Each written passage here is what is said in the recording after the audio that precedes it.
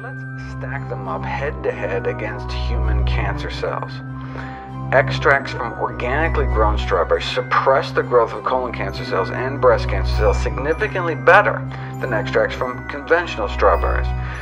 Now, this was dripping strawberries directly onto cancer cells and growing in a lab, but as we saw, there are real-life circumstances in which strawberries come in direct contact. People have kids, okay?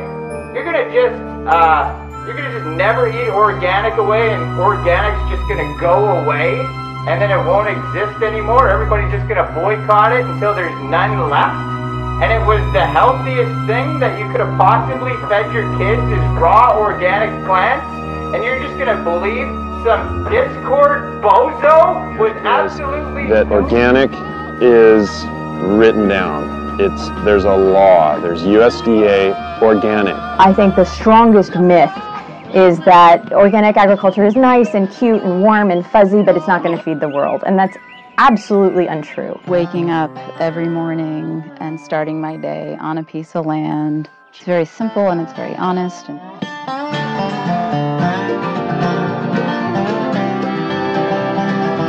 I'd like to look people in the eye and hand them what I grow. For me, that is something that is an essential part of what I do. Organic farming is really the only hope in terms of an agricultural system that's going to feed the world going into the future in a sustaining way.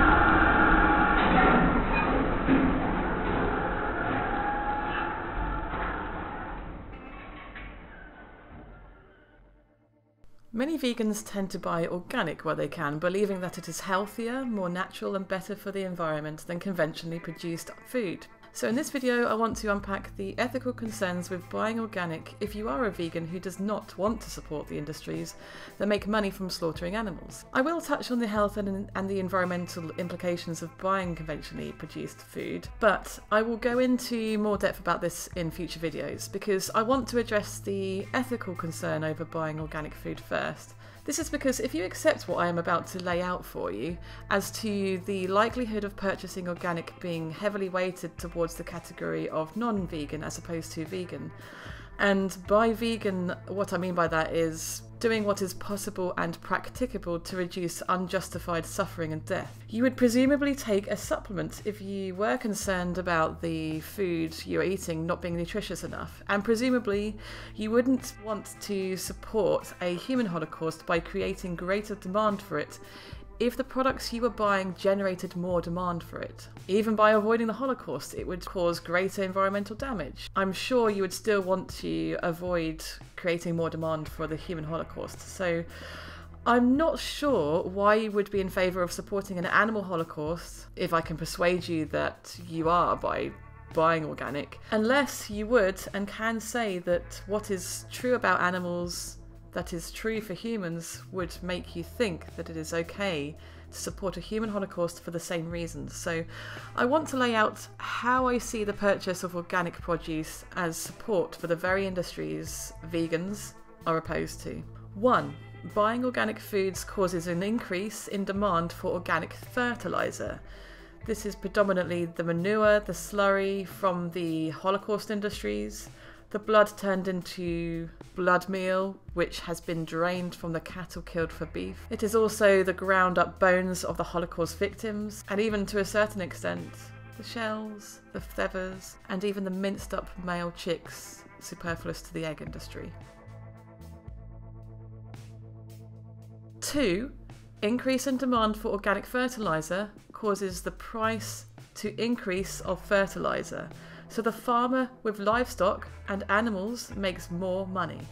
And 3, the farmer making more money from his fertilizer that he sells lowers his operating costs. And so, for the farmer's business of killing animals, his operating costs will drop, thus creating an economic increase in supply. Now I hear some of you yelling at your screens watching this video already. Calm down, all will be explained. And I am a perfectly reasonable person who is willing to consider all of the pro-organic arguments. You can even talk to me in person in the Ask Yourself Discord server in real time, and the link is in the description below. Now I want to put the organic fertilizer demand equals increased animal holocaust demand thing into perspective. The statistics here show the number of farmers using various kinds of organic fertilizers on their farms from 2015 to 2017. Most of it is coming from the very industries that we as vegans are opposed to. So certified organic doesn't allow synthetic fertilizer, and plant-based organic fertilizer is only about 1 to 4% of the total organic fertilizer. So it's next to 100% manure or animal products. The exception is veganic organic farming, but this is a very fringe practice at the moment. If we compare this to the fertilizers used for conventional farming, there is a ratio of about 4 to 1 synthetic to manure. That's 80% synthetic to 20% manure, based on a recent report dated the 9th of March 2018 from the Food and Agricultural Organization of the United States, which cites the nitrogen inputs to agricultural soils from livestock manure. So if the evidence strongly suggests that the most commonly used fertilizers are the manures and slurry from the factory farms and other facilities that slaughter animals, including the dairy industry with almost 100% certainty, and by the way, this also includes blood drained from the cattle, which is dried into blood meal, and the bones that are milled into bone meal, which are both used for fertilizer as well. And it is possible and practicable to choose the option that statistically uses far less manure. The conventional option is more like 20% compared to at least 96% in the organic context. And we know that farmers make a profit by selling their shit, thereby reducing their production costs, thereby creating more economic demand for the animal products. The question then becomes, are we morally obliged to choose the option that creates less economic demand as opposed to more of an economic demand for the thing that we are opposed to as vegans? All of this rich, fragrant manure makes organic crop farmer Dan Palladino very happy. He spreads both cow and chicken waste on 3,000 acres of crops in Pompey. There's enough manure out there to grow a large majority of the crops if we utilize it properly. The next part of this video highlights how much profit livestock and dairy farmers make from capitalizing on their shit. So calm down, this is open to interpretation, but I will add the caveat that if you are an ethical vegan who drinks alcohol, you are already actively seeking wine and beer which has not been filtered using fish bladders, milk or egg, because you don't want to create more demand for those products either. So, although your beverage is 100% plant-based, and regardless of how it was refined, just like your Gardein and Tofurkey is, you are still creating more demand for more throat-slitting every time you purchase a product that uses animal products indirectly within the production chain. And just before I get into this, I can hear you screaming, what about supermarkets that sell animal products? Shouldn't we have to boycott them if they were creating more demand for animal products? What about palm oil destroying habitats? What about bee pollinators being exploited for almonds? What are we left to eat now, huh?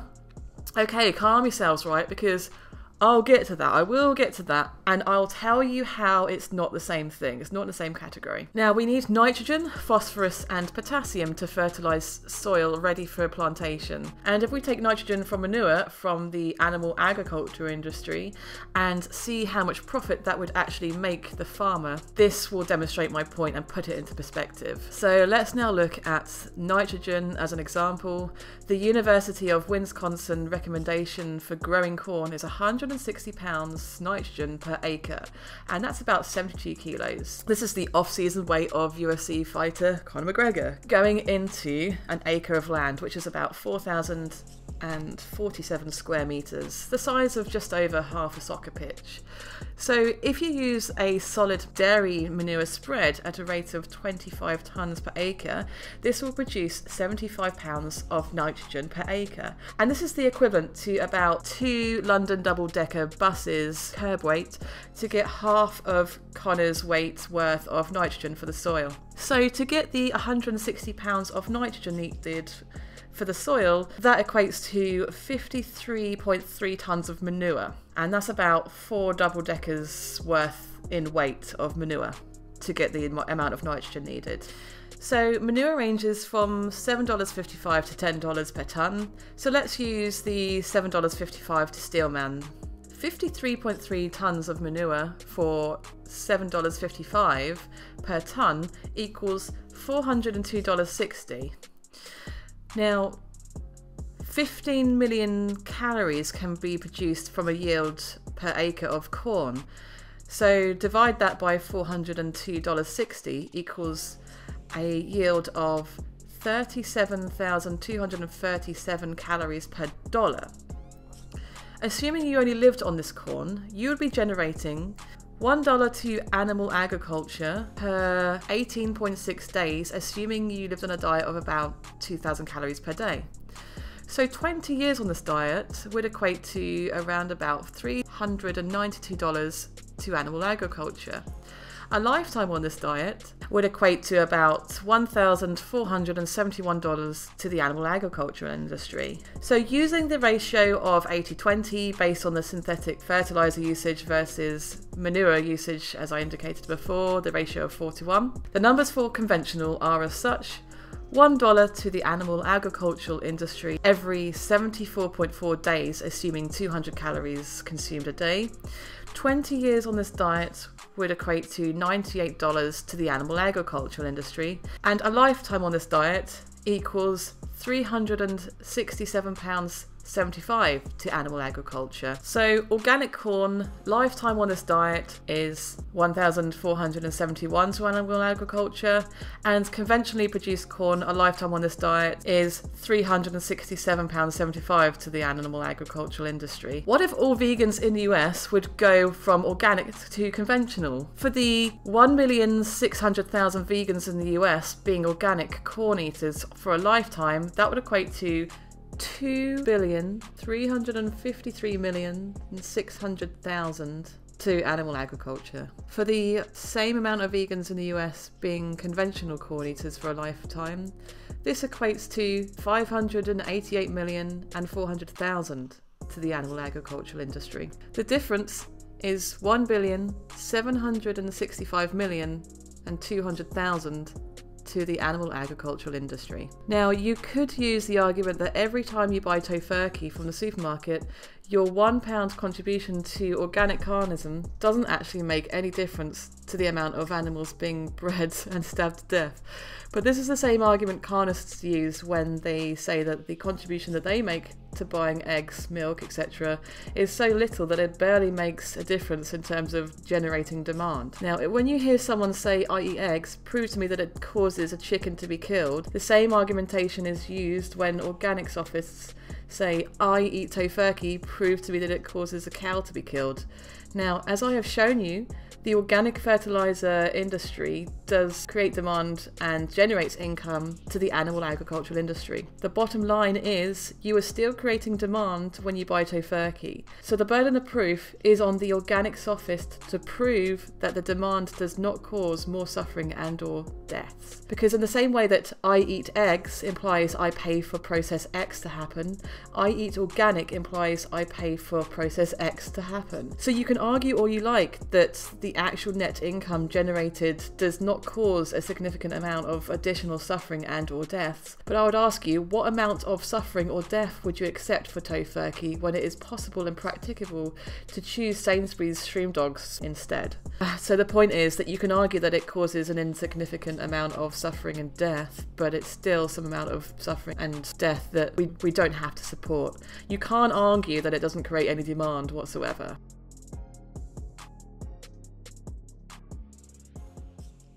So I want to stress the fact that boycotting organic isn't some kind of purist vegan elitist form of veganism that isn't practical. And it's not in the same category as boycotting supermarkets because they sell animal products and make profits from those. Or by boycotting products that contain palm oil, which causes habitat destruction, or ingredients that have been pollinated by bees, which have been exploited for that very purpose, to pollinate our food. So to illustrate the supermarket's point, I'll just illustrate this point with an example. I have a friend who runs a fully vegan, non-organic coffee shop cafe, and he controls all of the payments through a tablet at the counter, which also logs every purchase the customer makes, so that he can keep track of what is selling best and what is not selling so well. Now, it would be counterproductive for him to take this information and think, I know what I'll do. I'll use my profit to buy more of the stuff that didn't sell so well this quarter, since I expect it to make me a profit in the next quarter. That would be irrational unless he could predict the future somehow. Now, why would supermarkets be any different to the local coffee shop owner down the road? Why would they not track all of the products electronically? Why would they use the profit margin created by plant-based products and use it to buy more of the carnist products? Why would a buying manager or senior buyer at Sainsbury's make irrational decisions like this? Now switch plant-based products and carnist products with conventionally produced vegan products and organic vegan products. It's the same line of reasoning. The argument that palm oil isn't vegan because it destroys habitats. So if you boycott organic, you must therefore boycott palm oil to be consistent. I'll address this one now.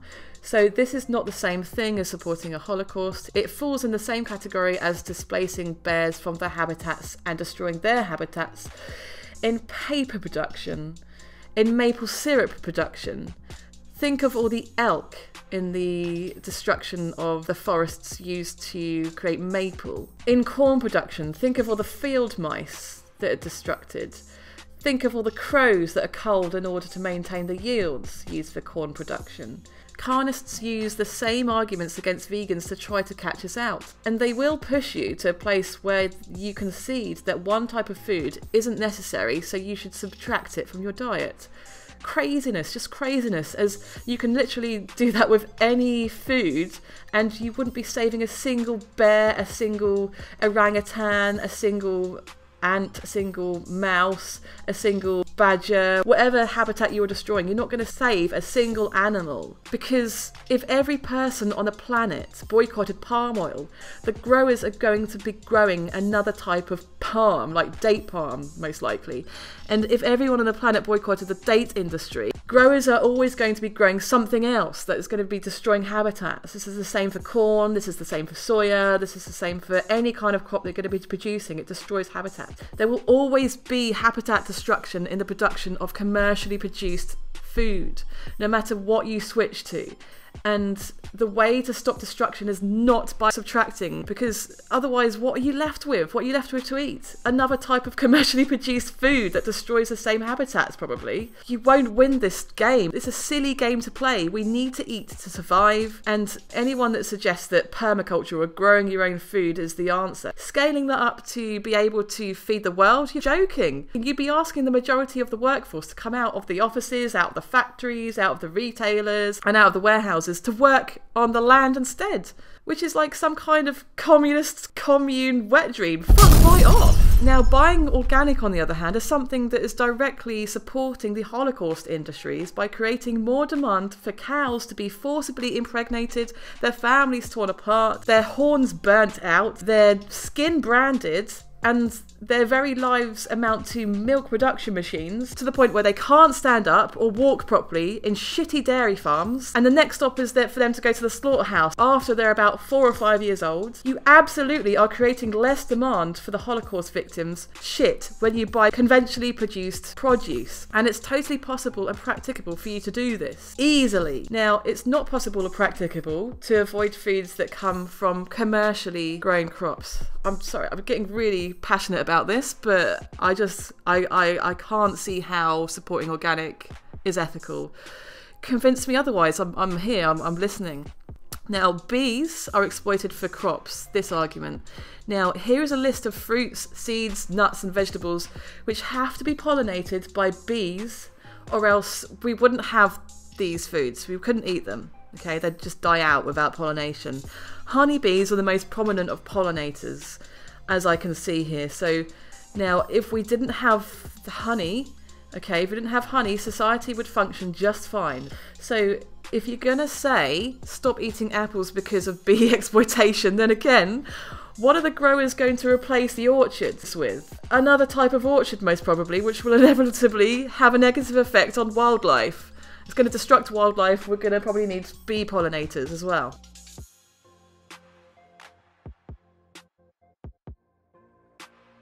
In conclusion, organic is almost certainly carnist because it creates demand, and if you really care about the elusive magical health benefits of putting shit on your food, then you should shit on your own food or source veganic produce fertilised by plant-based composts, which is really fringe and hard to come by, so do that.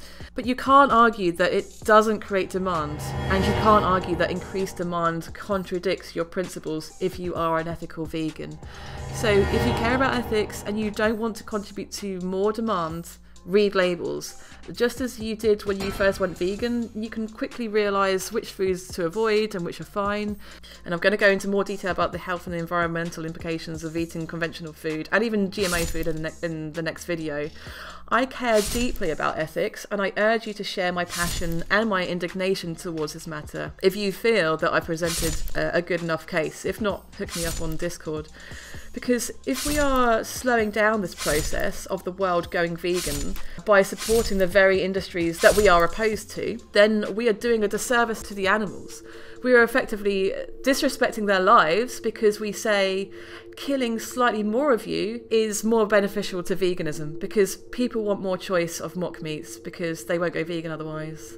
We say it's fine for more dairy calves to be treated in this way. If you're a dairy calf, it's fine for you to be treated like the shit in my toilet, flushed away into insignificance because we would be reducing our influence with non-vegan brands. We say, I support the very thing I'm opposed to, and at the same time, I say, I don't support the thing I'm opposed to, which is incoherent nonsense. If the thing that you're opposed to is very possible and practicable to avoid, just like avoiding meat, dairy and eggs, honey, leather and wool is easy, then so too is avoiding organic. It's as easy as reaching for the conventionally produced product rather than the organic product. So thanks for watching till the end, and I thank all of you who have stuck around with me for the last 3 years.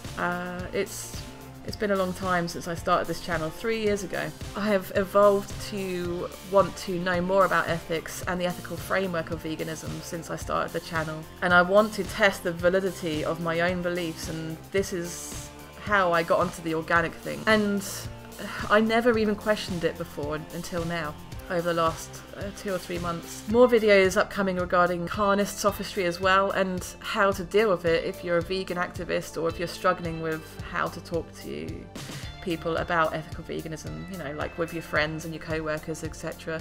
So hit the subscribe button if you aren't already, and to be sure to catch all of my videos, set the notifications bell so you don't miss out. Much love from your girl, the BUWP. See you in the next video.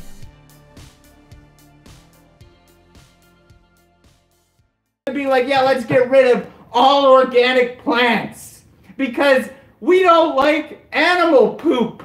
Animal poop is evil.